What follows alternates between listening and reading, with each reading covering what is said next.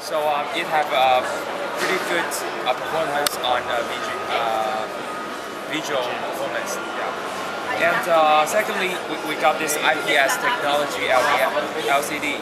So it got very vivid color and very wide viewing angle. Yes. And third, I would like to introduce you the content. The content we have. Here is the we call it My Library. My Library is a ebooks management tool, and with this, via this, you can have access to Asus Vive Store or Google Bookstore. Other than this, we're gonna add more on this list, like Kindle or other sources. And other than this, we can see how it works. We can flip it around the pages, or we can adjust the font sizes,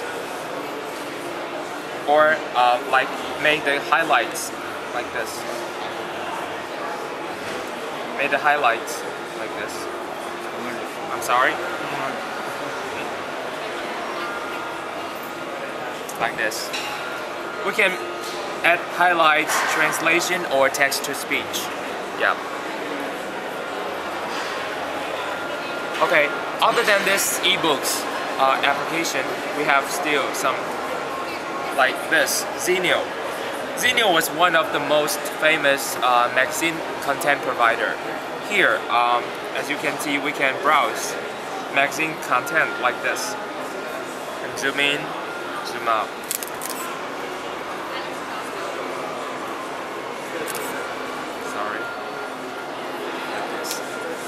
And for newspaper, we have press reader, and we can read the newspaper like this.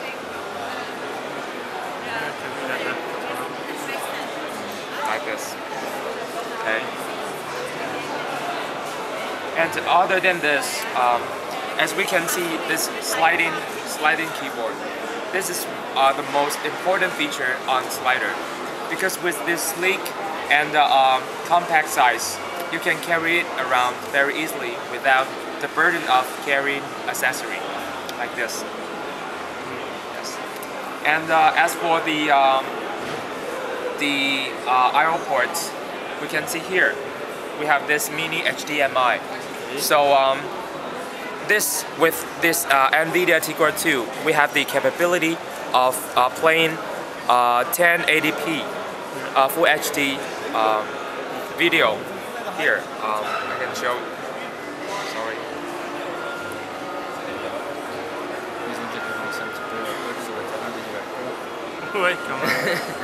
Like this, Full HD. This Nvidia demo video. We can play it here or via this mini HDMI and put it on LCD TV or other bigger screen. Yes. And here we also have micro SD card reader, micro SD cards, and USB here. Okay. Here is the short introduction to slider. Do you have any questions on this?